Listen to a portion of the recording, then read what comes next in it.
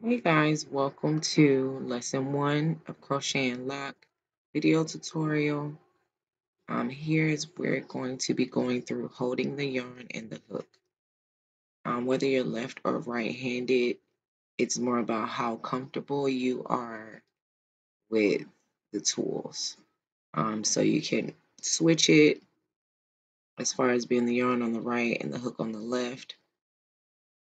But once again, it's more about how comfortable and how it feels to you.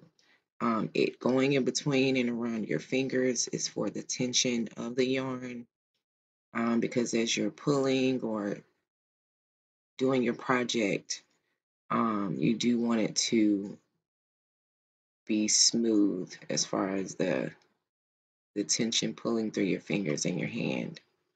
So just play around with it and see what's comfortable for you.